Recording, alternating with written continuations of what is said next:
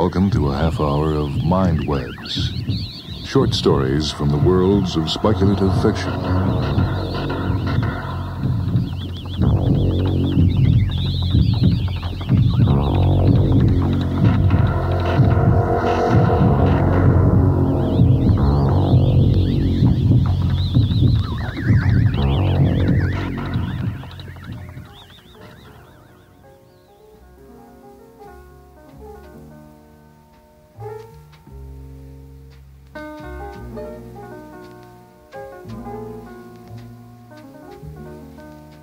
Today's story is Norman Spinrad's Carcinoma Angels, which appeared in Dangerous Visions, edited by Harlan Ellison.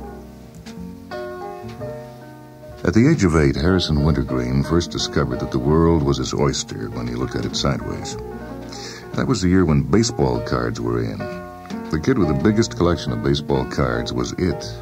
Harry Wintergreen decided to become it. Harry saved up $1 and bought 100 random baseball cards.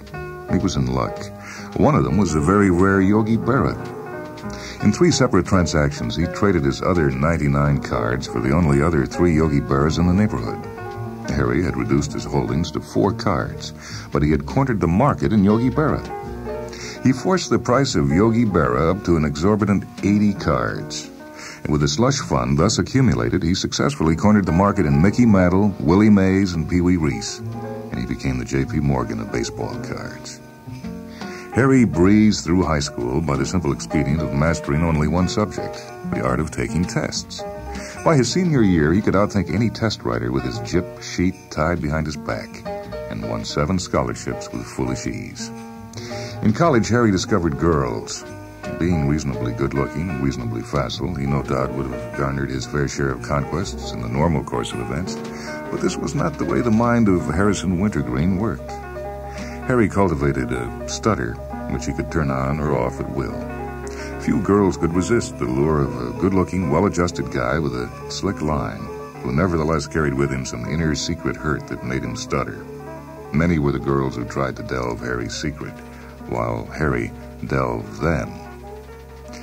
In his sophomore year, Harry grew bored with college and reasoned that the thing to do was become filthy rich. He assiduously studied sex novels for 1 month, wrote 3 of them in the next 2, which he immediately sold at $1,000 a throw. With the $3,000 thus garnered, he bought a shiny new convertible. He drove the new car to the Mexican border and across into a notorious border town. He immediately contacted a disreputable shoeshine boy and bought a pound of marijuana. The shoeshine boy, of course, tipped off the border guards, and when Harry attempted to walk across the bridge to the States, they stripped him naked. They found nothing, and Harry crossed the border. He had smuggled nothing out of Mexico, and in fact had thrown the marijuana away as soon as he bought it. However, he had taken advantage of the Mexican embargo on American cars, and illegally sold a convertible in Mexico for $15,000. Harry took his $15,000 to Las Vegas and spent the next 6 weeks buying people drinks, lending broke gamblers money, acting in general like a fuzzy-cheeked Santa Claus, gaining the confidence of the right drunks and blowing $5,000. At the end of 6 weeks, he had 3 hot market tips, which turned his remaining $10,000 into $40,000 in the next 2 months. Harry bought 400 crated government surplus Jeeps in 400 Jeep lots at $10,000 a lot, and immediately sold them to a highly disreputable Central American government for $100,000. He took the $100,000 and bought a tiny island in the Pacific, so worthless that no government had ever bothered to claim it. He set himself up as an independent government with no taxes and sold 21-acre plots to 20 millionaires seeking a tax haven at $100,000 a plot. He unloaded the last plot 3 weeks before the United States, with UN backing, claimed the island and brought it under the sway of the Internal Revenue Department. Harry invested a small part of his $2 million and rented a large computer for 12 hours. The computer constructed a betting scheme by which Harry parlayed his $2 million into $20 million by taking various British soccer pools to the tune of $18 million. For $5 million, he bought a monstrous chunk of useless desert from an impoverished Arabian sultanate. With another $2 million, he created a huge rumor campaign to the effect that this patch of desert was literally floating on oil. With another $3 million, he set up a dummy corporation which made like a big oil company and publicly offered to buy his desert for $75 million. After some spirited bargaining, a large American oil company was allowed to outbid the dummy and bought 1,000 square miles of sand for $100 million. Harrison Wintergreen was, at the age of 25, filthy rich by his own standards. He lost his interest in money. He now decided that he wanted to do good. He did good. He toppled 7 unpleasant Latin American governments and replaced them with 6 social democracies and a benevolent dictatorship. He converted a tribe of Borneo headhunters to Rosicrucianism. He set up 12 rest homes for overage whores and organized a birth control program which sterilized 12 million fecund Indian women. He contrived to make another $100 million on the above enterprises. At the age of 30, Harrison Wintergreen had had it with do-gooding. He decided to leave his footprints in the sands of time. He left his footprints in the sand of time. He wrote an internationally acclaimed novel about King Farouk.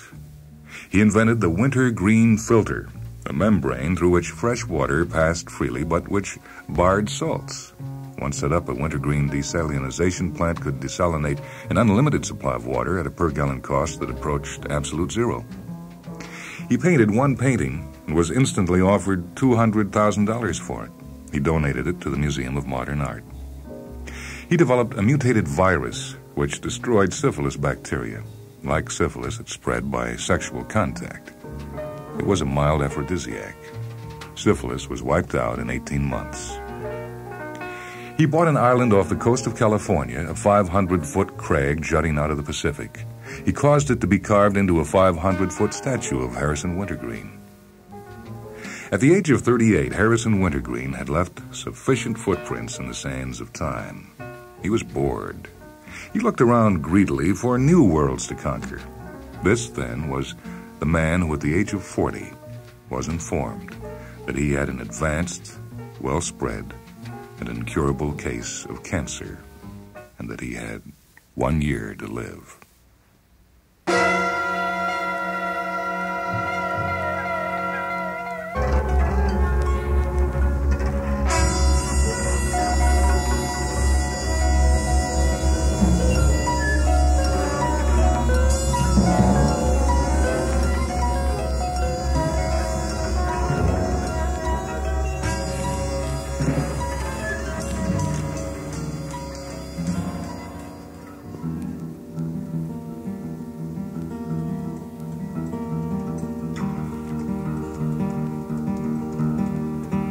Wintergreen spent the first month of his last year searching for an existing cure for terminal cancer. He visited laboratories, medical schools, hospitals, clinics, great doctors, quacks, people who had miraculously recovered from cancer, faith healers, and little old ladies in tennis shoes. There was no known cure for terminal cancer, reputable or otherwise. It was, as he suspected, as he more or less even hoped. He would have to do it himself. He proceeded to spend the next month setting things up to do it himself. He caused to be erected in the middle of the Arizona desert an air-conditioned walled villa. The villa had a completely automatic kitchen and enough food for a year. It had a $5 million biological and biochemical laboratory. It had a $3 million microfilm library which contained every word ever written on the subject of cancer. It had the pharmacy to end all pharmacies, a liberal supply of quite literally every drug that existed: poisons, painkillers, hallucinogens, dendricides, antiseptics, antibiotics, headache remedies, heroin, quinine, curare, snake oil, everything. The pharmacy cost $20 million. The villa also contained a one-way radio telephone, a large stock of basic chemicals including radioactives, copies of the Quran, the Bible, the Torah, the Book of the Dead, Science and Health with Key to the Scriptures, the I Ching, and the complete works of Wilhelm Reich and Aldous Huxley. It also contained a very large and ultra-expensive computer. By the time the villa was ready, Wintergreen's petty cash fund was nearly exhausted. With 10 months to do that which the medical world considered impossible, Harrison Wintergreen entered his citadel. During the first 2 months, he devoured the library, sleeping 3 hours out of every 24 and dosing himself regularly with Benzedrine. The library offered nothing but data. He digested the data and went on to the pharmacy. During the next month, He tried aureomycin, bacitracin, stannous fluoride, hexyl, resorcinol, cortisone, penicillin, hexachlorophene, shark liver extract, and 7,312 assorted other miracles of modern medical science, all to no avail. He began to feel pain, which he immediately blotted out and continued to blot out with morphine. Morphine addiction was merely an annoyance. He tried chemicals, radioactives, Christian Science, yoga, prayer, enemas, patent medicines, herb tea, witchcraft, and yogurt diets. This consumed another month, during which Wintergreen continued to waste away, sleeping less and less and taking more and more Benzedrine and morphine. Nothing worked. He had 6 months left. He was on the verge of becoming desperate. He tried a different tack. He sat in a comfortable chair and contemplated his navel for 48 consecutive hours. His meditations produced a severe case of eye strain and 2 significant words: spontaneous remission. In his 2 months of research, Wintergreen had come upon numbers of cases where a terminal cancer abruptly reversed itself, and the patient, for whom all hope had been abandoned, had been cured. No one ever knew how or why. It could not be predicted, it could not be artificially produced, but it happened nevertheless. For want of an explanation, they called it spontaneous remission. Remission meaning cure, spontaneous meaning no one knew what caused it, which was not to say that it did not have a cause. Wintergreen was buoyed. He was even ebullient. He knew that some terminal cancer patients had been cured. And therefore, terminal cancer could be cured. Therefore, the problem was removed from the realm of the impossible. It was now merely the domain of the highly improbable. And doing the highly improbable was Wintergreen's specialty. With 6 months of estimated life left, Wintergreen set jubilantly to work. From his complete cancer library, he called every known case of spontaneous remission. He coded every one of them into the computer. Data on the medical histories of the patients, on the treatments employed, on their ages, sexes, religions, races, creeds, colors, national origins, temperaments, marital status, Dun and Bradstreet ratings, neuroses, psychoses, and favorite beers. Complete profiles of every human being ever known to have survived terminal cancer were fed into Harrison Wintergreen's computer. Wintergreen programmed the computer to run a complete series of correlations between 10,000 separate and distinct factors and spontaneous remission. If even one factor, age, credit rating, favorite food, anything, correlated with spontaneous remission, the spontaneity factor would be removed. Wintergreen had shelled out $100 million for the computer. It was the best damn computer in the world. In 2 minutes and 7.894 seconds, it had performed its task. In one succinct word, it gave Wintergreen his answer: negative. Spontaneous remission did not correlate with any external factor. It was still spontaneous. The cause was unknown. A lesser man would have been crushed. A more conventional man would have been dumbfounded. Harrison Wintergreen was elated. He had eliminated the entire external universe as a factor in spontaneous remission in one fell swoop. Therefore, in some mysterious way, the human body and or psyche was capable of curing itself. Wintergreen set out to explore and conquer his own internal universe. He repaired to the pharmacy and prepared a formidable potation. Into his largest syringe, he decanted the following: Novocaine, morphine, curare, vlut, a rare Central Asian poison which induced temporary blindness, olfactorcaine, a top-secret smell deadener used by skunk farmers, tympanoline, a drug which temporarily deadened the auditory nerves, used primarily by filibustering senators, a large dose of Benzedrine, lysergic acid, psilocybin, mescaline, peyote extract, 7 other highly experimental and most illegal hallucinogens, eye of newt, and toe of dog. Wintergreen laid himself out on his most comfortable couch. He swabbed the vein in the pit of his left elbow with alcohol and injected himself with the witch's brew. His heart pumped, his blood surged, carrying the arcane chemicals to every part of his body. The Novocaine blanked out every sensory nerve in his body. The morphine eliminated all sensations of pain. The vlut blacked out his vision. The olfactorcaine cut off all sense of smell. The tympanoline made him deaf as a traffic court judge. The curare paralyzed him. Wintergreen was alone in his own body. No external stimuli reached him.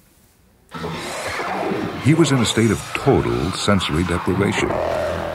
The urge to lapse into blessed unconsciousness was irresistible. Wintergreen, strong-willed though he was, could not have remained conscious unaided. But the massive dose of benzodrine would not let him sleep. He was awake, aware, alone in the universe of his own body with no external stimuli to occupy himself with. And then one and two, and then in combinations like the fists of a good fast heavyweight, the hallucinogens hit. Wintergreen's sensory organs were blanked out, but the brain centers which receive sensory data were still active. It was on these cerebral centers that the tremendous charge of assorted hallucinogens acted. He began to see phantom colors, shapes, things without name or form. He heard eldritch symphonies, ghost echoes, mad howling noises. A million impossible smells roiled through his brain. 1,000 false pains and pressures tore at him as if his whole body had been amputated. The sensory centers of Wintergreen's brain were like a mighty radio receiver tuned to an empty band, filled with meaningless visual, auditory, olfactory, and sensual static. The drugs kept his sense blank. The benzodrine kept him conscious. 40 years of being Harrison Wintergreen kept him cold and sane. For an indeterminate period of time, he rolled with the punches, groping for the feel of this strange, new non-environment. Then gradually, hesitantly at first, but with ever-growing confidence, Wintergreen reached for control. His mind constructed untrue but useful analogies for actions that were not actions, states of being that were not states of being, sensory data unlike any sensory data received by the human brain. The analogies, constructed in a kind of calculated madness by his subconscious for the brute task of making the incomprehensible palpable, also enabled him to deal with his non-environment as if it were an environment, translating mental changes into analogues of action. He reached out an analogical hand and tuned a figurative radio inward away from the blank waveband of the outside universe and towards the as yet unused waveband of his own body, the internal universe that was his mind's only possible escape from chaos. He tuned, adjusted, forced, struggled, felt his mind pressing against an atom-thin interface. He battered against the interface an analogical translucent membrane between his mind and his internal universe, a membrane that stretched, flexed, bulged inward, thinned, and finally broke. Like Alice through the looking glass, his analogical body stepped through and stood on the other side. Harrison Wintergreen was inside his own body. It was a world of wonder and loathsomeness, of the majestic and the ludicrous. Wintergreen's point of view, which his mind analogized as a body within his true body, was inside a vast network of pulsing arteries like some monstrous freeway system. The analogy crystallized. It was a freeway, and Wintergreen was driving down it. Bloated sacks dumped things into the teeming traffic. Hormones, wastes, nutrients. White blood cells careened by him like mad taxi cabs. Red corpuscles drove steadily along like stolid burgers. The traffic ebbed and congested like a crosstown rush hour. Wintergreen drove on, searching. He made a left, cut across 3 lanes, and made a right down toward a lymph node. And then he saw it, a pile of white cells like a 12-car collision, and speeding towards him, a leering motorcyclist. Black the cycle, black the riding leathers, black, dull black the face of the rider, save for 2 glowing blood-red eyes. And emblazoned across the front and the back of the black motorcycle jacket in shining scarlet studs, the legend, Carcinoma Angels. With a savage whoop, Wintergreen gunned his analogical car down the hypothetical freeway, straight for the imaginary cyclist, the cancer cell. Splat, pop, crush! and Wintergreen's car smashed the cycle, and the rider exploded in a cloud of fine black dust. Up and down the freeways of his circulatory system, Wintergreen ranged, barreling along arteries, careening down veins, inching through narrow capillaries, seeking the black-clad cyclists, the Carcinoma angels, grinding them to dust beneath his wheels. And he found himself in the dark, moist wood of his lungs, riding a snow-white analogical horse, an imaginary lance of pure light in his hand. Savage black dragons with blood-red eyes and flickering red tongues slithered from behind the gnarled balls of great air-sac trees. St. Wintergreen spurred his horse, lowered his lance, and impaled monster after hissing monster, till at last the holy lungwood was free of dragons.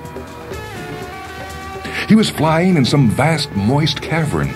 Above him, the vague bulks of gigantic organs. Below, a limitless expanse of shining, slimy, peritoneal plain. From behind the cover of his huge beating heart, a formation of black fighter planes, bearing the insignia of a scarlet sea on their wings and fuselages, roared down at him.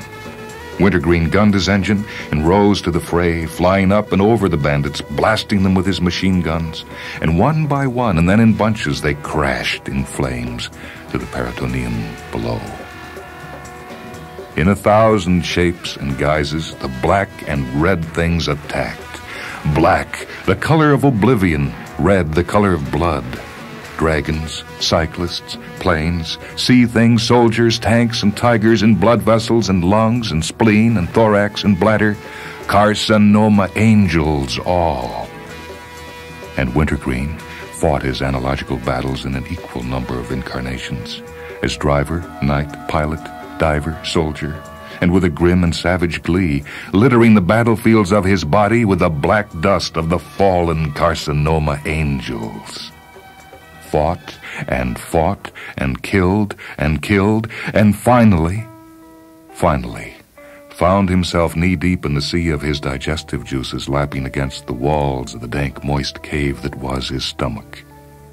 And scuttling towards him on chitinous legs, a monstrous black crab with blood-red eyes, gross, squat, primeval.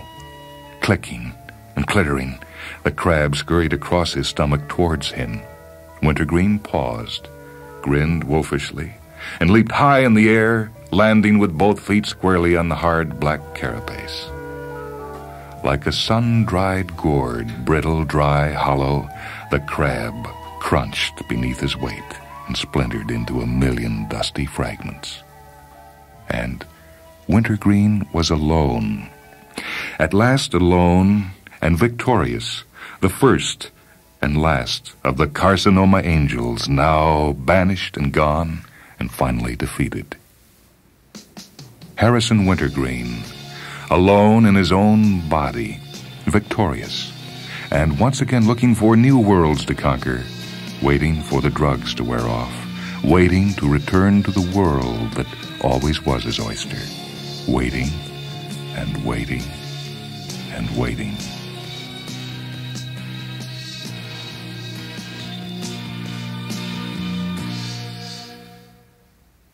Go to the finest sanitarium in the world, and there you will find Harrison Wintergreen, who made himself filthy rich, Harrison Wintergreen who did good, Harrison Wintergreen who left his footprints in the sands of time, Harrison Wintergreen, catatonic vegetable. Harrison Wintergreen who stepped inside his own body to do battle with Carcinoma's angels, and won, and can't get out.